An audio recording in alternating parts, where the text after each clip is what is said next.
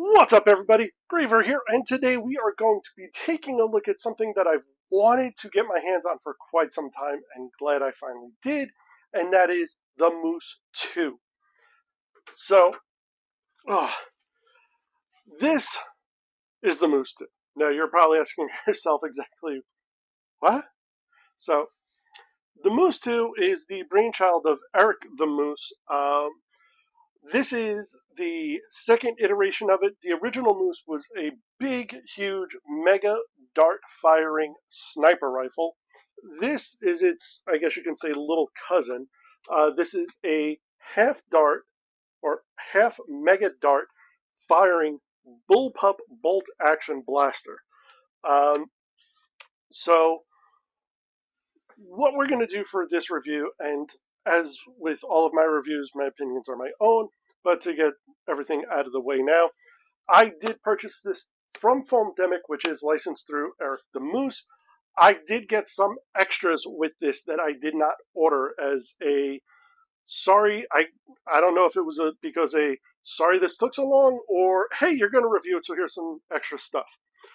Either way, but what we're going to do is, like with any of my videos, is we're going to go over how it works, how it looks. I'm not going to be opening this up, even though it is supposed to be pretty easy. I just don't want to, because it's a 3D printed blaster and I don't want to lose anything. We're going to go over the quality of the prints, and then I'm going to give you my final thoughts on the blaster itself. So, how this thing works is, as mentioned, it is a bolt action blaster. So just like the original Moose, I'm sorry, it's hot. You have a bolt on the side here, which racks back this huge prime slide up on the top here. So you pull this back, push it forward, pull the trigger, and you fire your dart. So this does have, I guess you can call it a mega skinny pusher in the back here, so you can easily just remove your magazines without having to prime the blaster, which is really great. So going over the aesthetics of the blaster, since this is a 3D printed product, as long as the store that you're ordering this from offers it, you can basically get it in whatever colors you want. I decided to go with my traditional purple and gray. There was no extras where I would be able to see a whole lot of the orange parts of this, so I did not ask for anything to be printed in red. One thing I will note that's a little different on mine than what you'll see like in pictures is the back ovals or windows here in like the glamour shots that I've seen have actually been clear, because if you look on top here, you can actually see the plunger tube. You're supposed to be able to see the plunger tube, but for some reason mine was printed closed. I don't mind. But just figured throw that out there. There are some markings on here. So you do have on this side of the blaster the Moose 2 19 by 53 HL on that side, and on this side you have Eric's logo there. Now, just for flavor, I did add a Dark Angels insignia back here. And then, of course, my last Dark Angels Purity seal up here. The other one being on, where is it? Lion's Fury, which is my Strifle right there. So, fun things with this blaster are, as I mentioned, mega skinny pusher. You don't have to worry about that. Covered that. One thing I did want to note, which I thought was kind of interesting, is the magazine release is actually powered or supported by a bungee cord. Nothing wrong with that, I just wanted to point it out. Now going on to what I had originally ordered to what I received. So with the main body of the blaster in and of itself. You will get a thumbhole stock, so this little piece does come printed on, I believe it's all versions of the Moose 2, which is basically also support for your handle or your grip. What I did get as extras, though, are the handguard up here, along with the angled foregrip, the Picatinny portion of upper rail. This normally would just come with very large iron sights, but with the upgraded versions, you do get the Picatinny rail. And I also got this extension piece, which kind of is I guess you can say kind of like I don't know, I'm trying to think of the word, almost like not deception, but kind of like hidden barrel. So it would cover up your barrel down here, making it look like you're firing from up here, but you're really not. This is just a dummy barrel. But this was a nice addition, and I am grateful for them. I'm probably not going to be adding this to mine because I like this particular look because it reminds me very much of a bolter from Warhammer 40k. I know it's not a one-to-one, but it gives me those feels, and that was 90% of the reason why I got this. The other 10% don't matter anymore because I originally got this for use at APOC because I wanted a Jedi killer in Uno games, which is the region around here. There are the Jedi rules, which is where you have the unstoppable melee player, and the only way to stop them is either an approved throwable sock bomb or mega darts. Genius, right? Well, no, because half mega darts don't count as mega dart shots; they count as regular dart shots. So, on me. However, there is an upside to that if I wanted to down the line or whatever, and kind of, I guess you can say, upgrade this. I can actually get a different back end here along with a different pusher so that I can use full-length magazines. So this would actually be able to fire full-length mega darts, which means this would be my new Jedi killer. But for right now, I am happy with the half darts. The half darts are honestly kind of fun. It's wild the kind of performance that I'm getting out of these. Like, the distance is really good. On Foamdemic's website, or on their Etsy page, I should say, it says you can get anywhere from like 170 to 200 out of these. I'm personally averaging about 150 with this. And again, I'm fine with that because when Mega first came out, I don't think any of us really thought, oh, we're going to get 150 out of them. So it could just be a matter of I need to kind of,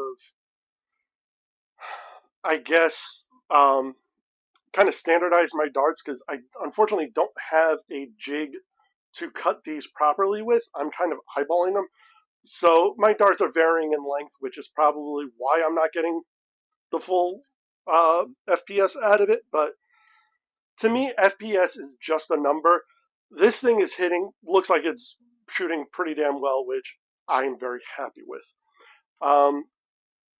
Going on to the quality of print, for the most part, I will say this. I used to get a lot of good stuff from Foamdemic. Like, very rarely would I have any hiccups with prints or any issues or anything like that. Unfortunately, quality slipped a little bit over the last bit. As I had mentioned when I built my Fallout pistol, I had to do a lot of work on those prints.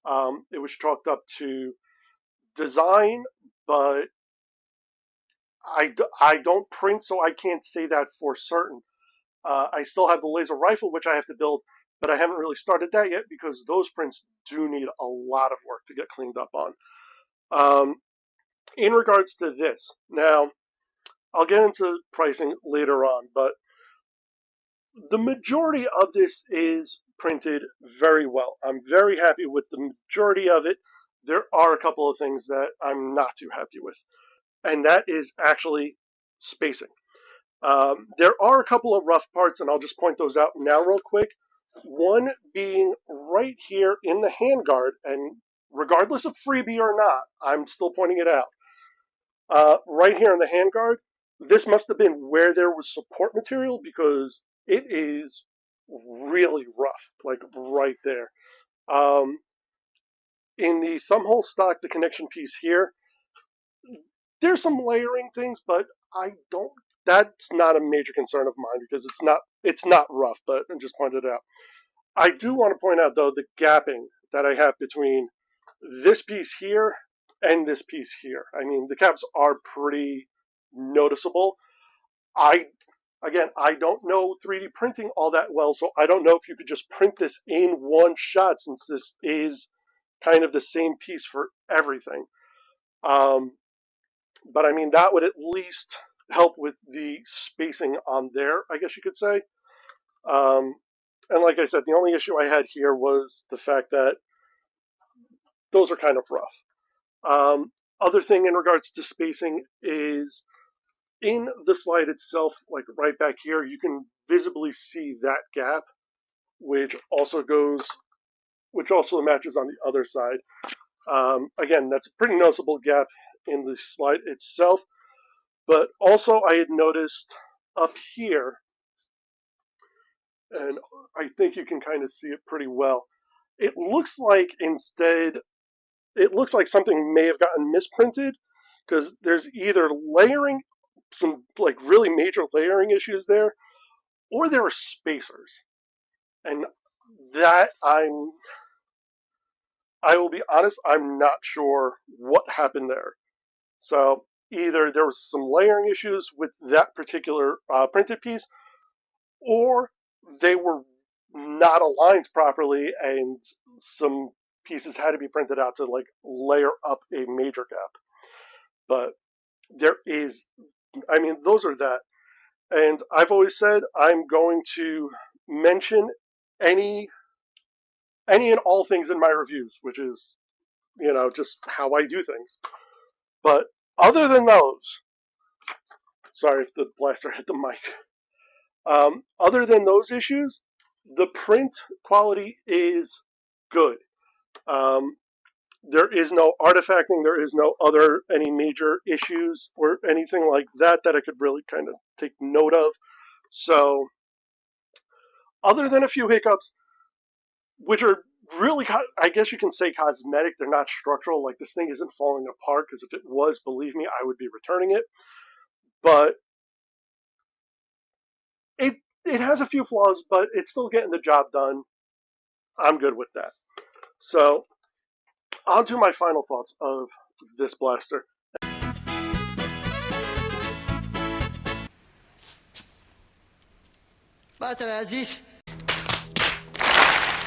Okay, so my final thoughts on the Moose 2. I have pros, I have cons, I have issues.